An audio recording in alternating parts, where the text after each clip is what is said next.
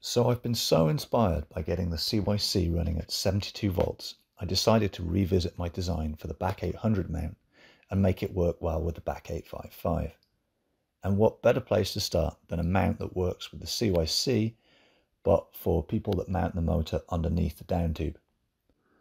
The design allows several options for waterproofing the area that houses the harness connections. And depending on the kind of conditions you subject your bike to, you can choose how far you go. When I use my mounts, I run a bead of clear silicone to seal the edges with the back. The back part I actually leave open and I've not run into any issues so far. You could use a sealant back here as well if you're really worried about water ingress, but the way it's shaped allows water to drip away from the harness end naturally.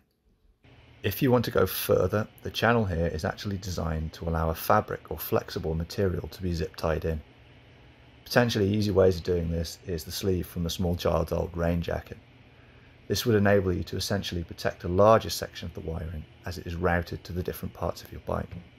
Once I have located suitable material to try this, I'll make some instructions to make this part. Now I have revisited the BAC855 mount, I'm going to be reworking the whole range of mounts that I've produced in the past to incorporate the fact that I've gotten a bit better with modelling over the last year or so. The BAC800 was my main reason for getting into 3D printing in the first place. This is actually the very first part I ever made. It looks so crude now, but it worked. I refined the design into the current versions that I have on my fat bike and also on my Salsa. I'm thinking about making these new improved mounts available for purchase and order, along with some other things that I produce like my camera mount.